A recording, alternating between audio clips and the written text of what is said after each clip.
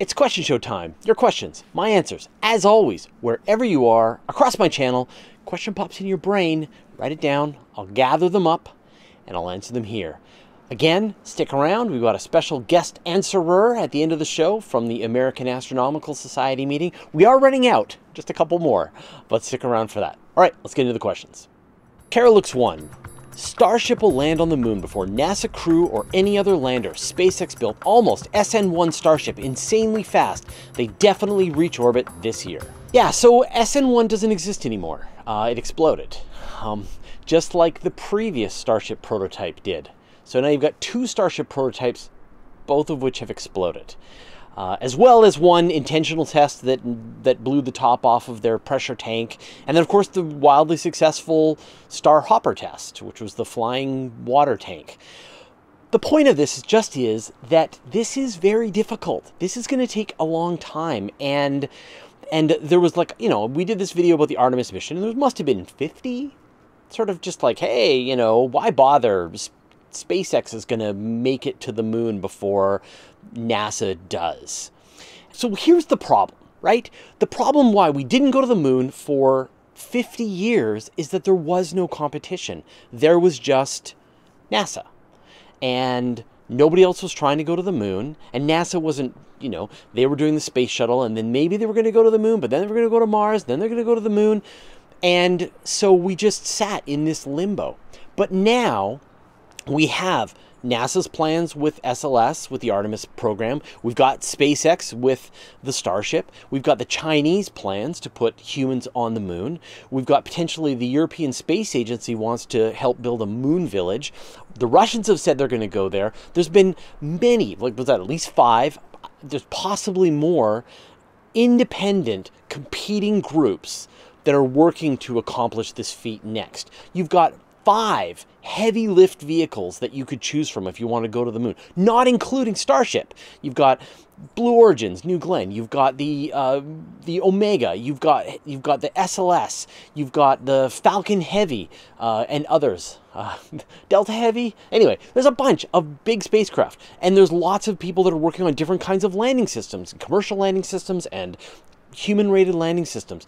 And this is competition, and you're going to see all of these people all working together. And it was funny to me that there was a lot of these comments that were very much like, don't bother, let SpaceX do it. And that's how we got into this problem in the first place. Never again should we not bother and wait for somebody else to do the thing. Right? Because that is the removing of competition. So whenever you hear of anyone saying that they're going to accomplish something like this, whether they're going to go to Mars, whether they're going to go to the moon, whether they're going to build a satellite network, whatever it is, more competition is better. And you should hope and encourage every single one of these programs to proceed ferociously, but cautiously, towards whatever is this accomplishment. And the better that more people do across this entire field, the better chances that we are going to make it to one of these places, and this time we're going to stay.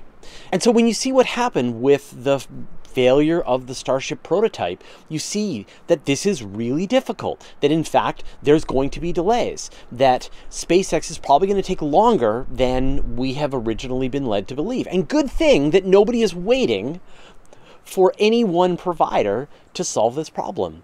So maybe SpaceX will make it to the moon first. Maybe Artemis will make it to the moon first. Maybe Artemis will make 4 missions and then SpaceX will take over. And maybe the New Glenn and whatever the new Armstrong is going to be completely dominant. Doesn't matter. There's competition. You should be glad. And let's just see how this all plays out. Nature doublethink. I think the focus on Dyson spheres, von Neumann probes, and the Kardashev scale is kind of a cognitive bias. So this is kind of in reference to us trying to predict what future civilizations are going to do, or what advanced civilizations are going to do. And of course, the idea of a Dyson sphere or Dyson swarm, where you've got all of these spacecraft that are completely surrounding a star system, is sort of one specific technological outcome for an idea. But the underlying ideas are what I think you really want to be able to focus your thoughts on. And so when we think about the growth of human energy, right, we, over the last, say, 5,000 years, have experienced pretty much an uninterrupted growth in our ability to generate energy. And right now, every year, we produce about 1 to 2% more energy every year. And that's an exponential growth. And if you chart that forward, it gets kind of amazing, right? Within about 2,500, 3,000 years, we will be using all the energy, or we will be generating, have harnessed the equivalent amount of energy that is coming off the sun. So now, is that a cognitive bias? Well, maybe, right? Maybe at some point in the future, our energy use will stop or go down. That's possible, right? I can't imagine why, because even if all we want to do is contemplate science and make better and more powerful computers, we can imagine some future civilization using all the power of the sun to try to solve the biggest problems that they can comprehend, right? That better computers, more simulations, who knows what they're going to use them for. So there's no reason to believe why we won't continue to grow our energy use. And so you just chart that forward and you know when you're going to be using all of the energy of the sun. And so then you ask yourself, what is an engineering solution which allows you to harness all the energy of the sun? You know, one is you dismantle an entire sun and run your fusion reactors and use up all the sun. That's one idea. Another idea is that you feed the sun to a black hole, and then the black hole is firing out radiation as it's consuming the sun. That's another way. And another way that can be imagined is you surround your entire sun in some kind of cloud of satellites that are able to harness all of the power that's coming from it. Same idea with the von Neumann probes, right? Which is just like, we can imagine wanting to explore. And we can imagine building a self-replicating robot probe to help us explore. And we can imagine some far future where we send our spacecraft to one star system and then it builds a bunch more and they go to another star system and so on and so forth. So the cognitive bias is absolutely true. It's entirely possible that we are seeing the universe, seeing the world from our own perspective. And yet, a lot of these things seem kind of inevitable on our current path. And of course, it could come across that, oh, turns out that we've reached some point where we don't want to grow anymore, we don't want to explore anymore, we're no longer curious, and then all that stops. And maybe it's something that hits all civilizations and we're just not aware of this happening yet, and at some point we will cease. But so far, if you chart back human history for 5,000 years, it's what we always do. And so it doesn't seem weird that we would want to do that in the future. And then it also doesn't seem weird that other civilizations might want to do that too. And if they don't, right, if other civilizations aren't out there exploring the galaxy, out there trying to use the resources of their star, then we will. Then we, or our robot overlords, will come knocking at some point in the next few thousand years and go, shame you didn't get around to using the resources of all those stars over there, because humanity's here and that's what we do. So it doesn't seem too unusual to imagine that an alien civilization would have thought about that potential threat and been prepared for it. Again, it's not like I'm glad that's what we do. It's just what humanity has a tendency of doing. Animas. This guy's head bounces around like he's a bobble-head doll. Thanks for your feedback. Obviously, this isn't something that I can control, I don't think. Maybe some better neck exercises or something. But, you know, obviously, you can't really control how you look beyond a certain point, you know. Shave your head, go full Picard. But, you know, and I get my share of this kind of thing, obviously. And, you know, I feel like I can handle it, right? For, you know, it's a fraction of everything that I get. But I know that a lot of people, a lot of YouTubers, get a lot of really terrible comments from people. And so I just want to take a second and just like remind you that all the people that you interact with on YouTube are real human beings, and try to make the world a better place. Don't make it a worse place. My daughter always says you shouldn't comment on someone's appearance unless they can fix it in about 5 seconds. So in other words, you know, if they've got like a flower or leaf in their hair and you can kind of pull it out and then it's fixed. Otherwise, you know, it doesn't make sense to comment on other people's appearance. But That's all. Just try to make the world a better place. You know, the internet is brand new, and we are learning what it's like to sort of mash all these people together into one place. And a lot of the time, it makes our lives so much better. And then every now and then, it makes our lives worse. And I would be happier. I think we should try to make other people's lives better if we can. Magnus. What is not clear is what humans can do that probes, robots, and other automatic systems can't do on the moon as to justify such dangerous and expensive feats. Also, you don't need humans to test rockets. Probes are way later, close enough to the Earth to be monitored and even corrected in an easier way than those sent to Mars. Can make all sorts of experiments and even take samples that could be sent back to Earth in smaller modules, and all done in the same way, way cheaper form, and without risking human lives. That's a snippet of the comment. It actually goes on for longer, but you get the gist of it, right? Which is, why send humans to space when robots can do the job cheaper, more efficiently, and you don't have to risk a human life to be able to do it? And that is a great question. And this is one of the big arguments that scientists have, that people who are excited about space exploration have. And in general, they're like, why send humans when you can send robots? And if what you're trying to do is science, if you're trying to scientifically understand the chemicals on that asteroid, if you're trying to scientifically understand if there's life on Mars, all these scientific experiments, I 100% agree with you. There is no reason to send human beings. You should only send robots, ever. The reason you send humans into space is to learn how to send humans into space. That if you can imagine some future where we have some sort of solar system spanning civilization, it will be because we learned the lessons of how to live and work in space. And the only way to do that is to just do it. And so I actually think that anytime people try to justify human space exploration and say, well, there will be scientific benefit, right? We're going to be able to go and get rocks from the moon, or we're going to be able to understand whether or not there's life on Mars. I don't think that argument really holds, because for every one of those scientific discoveries that you want to make, I can recommend a robot that'll do the job better. But there is no replacement for learning how to live and work and be in space and become a solar system spanning civilization. And that it's only going to come from step-by-step, iterative testing, discovering, learning all of our human shortcomings until we get to this point that we are capable of living in space. So there are two separate concepts. You send robots to do science, you send humans to send humans. And so it is its own objective.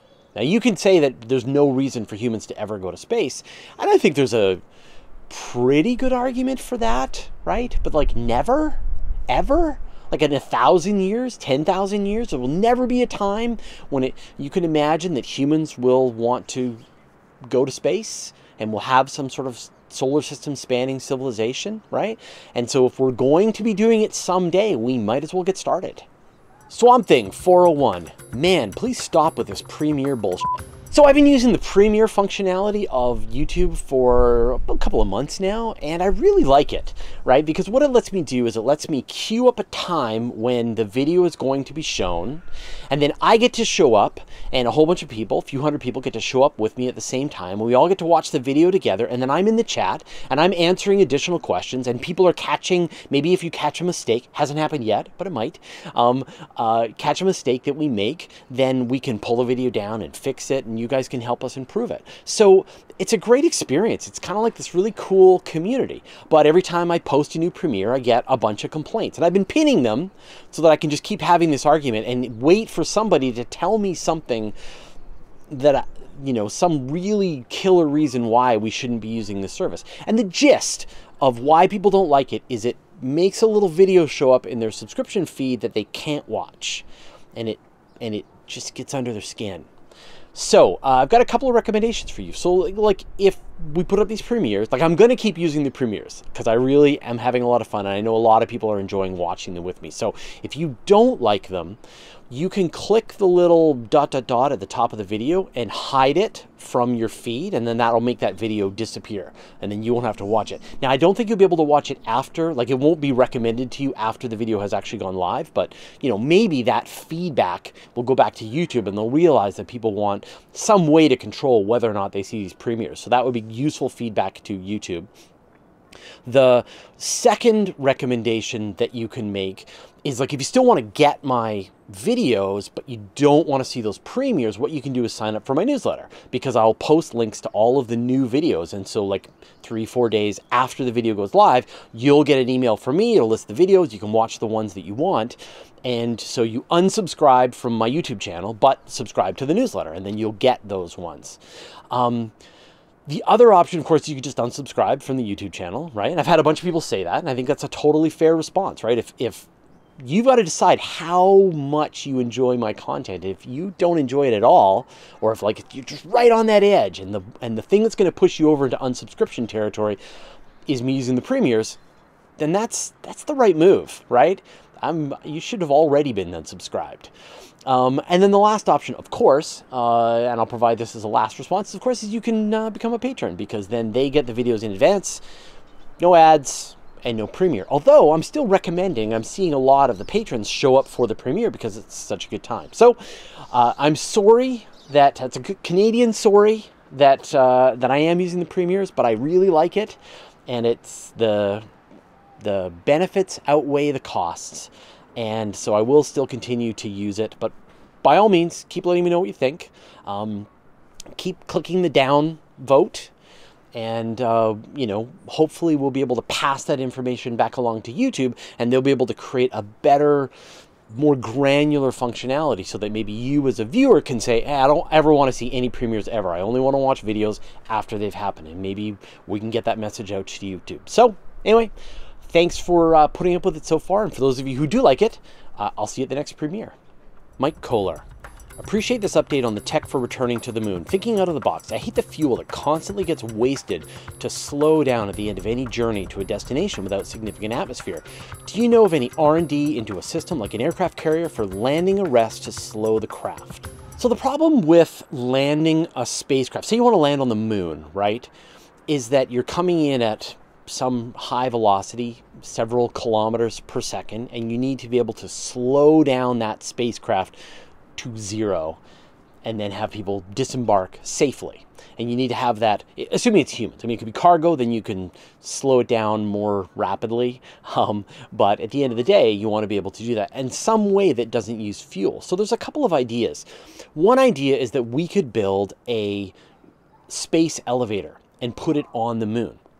And so you would start on the surface of the moon, you'd have your space elevator come up to some space station that is at the Earth-Moon L1 Lagrange point, and then you could just take cargo up and down this elevator. And the cool thing about it, right, is that as you can counterweight it, right? So as you're bringing one, have you ever used a pulley that's got a counterweight on it, right? You can pull a really heavy amount of weight up, and you're able to sort of counterbalance that weight at the same time.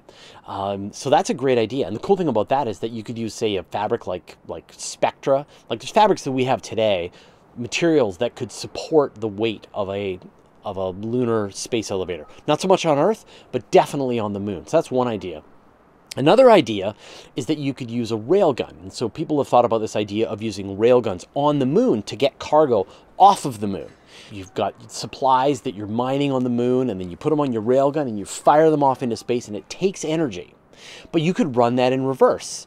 Think about how an electric car can refill its batteries as it's going downhill. So you could have some spaceship or some cargo come on some approach vector for the moon, line up perfectly on the railgun, and then fly down the rail, getting slowed down until it reaches the surface of the moon. And in fact, you would then gain energy back as you were slowing down this vehicle that was landing. Of course, the precision required to perfectly line up and land along this track would be very important. And if you missed, then you would lithobrake.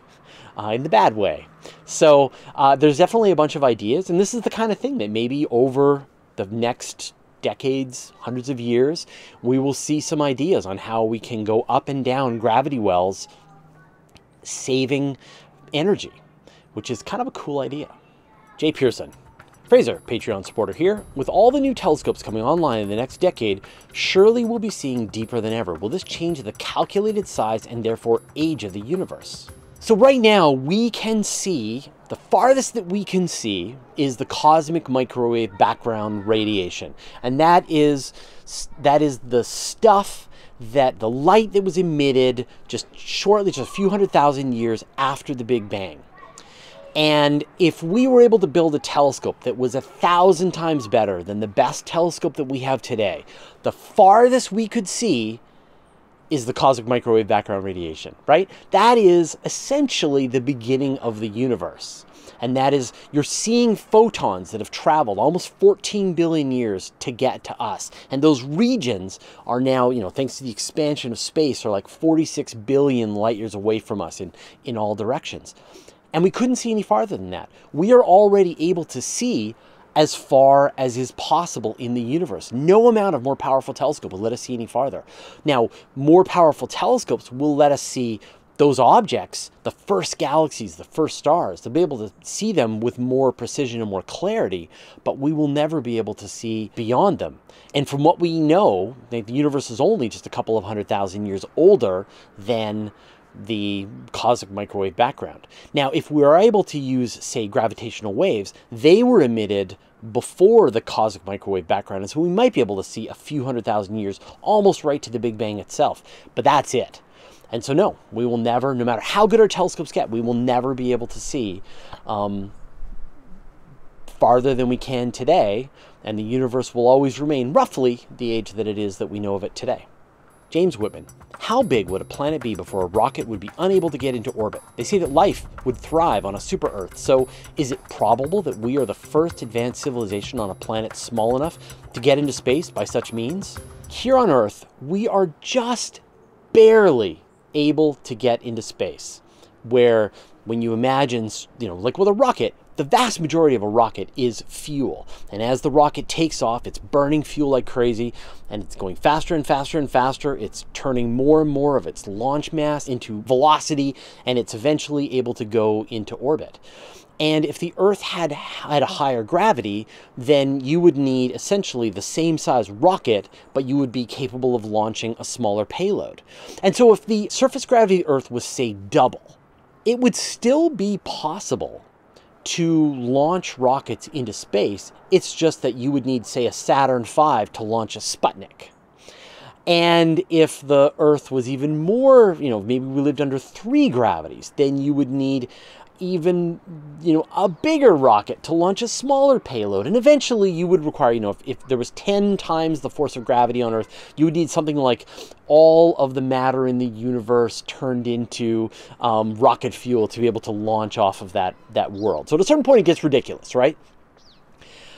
But really, practically, if gravity was a little heavier than what we have today, it would be really, really challenging to get off Earth. And so you really would kind of imagine how frustrating it would be for creatures that might live on a super-Earth. Maybe they live in an aquatic environment, right? And they know that space exists, and they've done a bunch of experiments, and they really can't get very high. They can't get out of their gravity well. And so we're actually very fortunate that we have the gravity well, as brutal as it is, as small as it is that we have. Jonathan Bennick. Hey Fraser, what will you do if you find out that some content of your old videos is out of date or proven false? Keep up the good work. The goal of science is to understand the universe. The goal of science is to seek truth in nature, to let nature tell us what is real and what isn't. And it's not our expectations, and it's not our preconceived notions, right? And so if you believed one thing and then the evidence shows up that shows you that that thing that you believed isn't true, then you change your mind, because now you have additional evidence, you know new things, and you abandon the things that you used to believe, and now you believe the new things because there is more evidence. And as long as you are allowing evidence to guide your intellectual journey, you'll always be on roughly the right track. And there's things that are under contention, right? There's dark energy, which some astronomers say is this mysterious force that's expanding the universe, and it's a very unpalatable idea. And there's evidence, maybe, that some of the underlying math that's being done, some of the underlying observations aren't entirely correct. It could be that dark energy is going to go away, and we might make a video in a couple of years that, yep, dark energy has been convincingly, completely proven to not exist. I'll be happy to do it. I can't wait. Or that the new missions sent to study dark energy have measured it with more precision than ever before. And so the great thing about science is that it's perfectly happy, open-minded, ready to change its mind as soon as new evidence shows up. Same thing with UFOs, aliens. Like, as soon as the UFOs show up and I have evidence that they exist, I'll change my mind. I'm on board. So, yeah, I can't wait to make some of these videos that showing how wrong I was in the past. Temp Doom. Is it possible to predict when supernovae will occur visible from Earth? I know there were a couple that have happened during recorded history, the Crab Nebula, for example, and that one that happened a couple of years ago from our perspective in the Cigar Galaxy. Are there certain stars we watch for supernova potential? Great question, and I will hand this over to my Astronomy Cast co-host, Dr. Pamela Gay, who took some time at the American Astronomical Society meeting to answer your question. Supernovae are one of these really frustrating things for observers because we know that every galaxy like our own Milky Way should have a supernova every 100 years. But where's our supernova? We are owed one by statistics. And unfortunately, we don't know exactly which star is most likely to go. There are kinds of stars that you can predict are going to go boom. Type 1a supernovae, if you can see a system that's close enough to be able to resolve what's going on, we might be able to predict exactly when a white dwarf star is going to suck off too much matter and, well, explode. But unfortunately, there aren't any close enough that we've found yet that we can say that one's going to go. Instead, we look out for brighter objects that are easier to find, and in a few cases, they flare up and make themselves noticeable. Occasionally, we see what are called imposter supernova. Eta Carina did this back in the 1800s, where it suddenly became radically brighter before fading down to be what we see today. We think this kind of brightening that doesn't quite go boom and leaves the star behind is a precursor to what's yet to come. And we've seen this in a few other systems out there that we watch.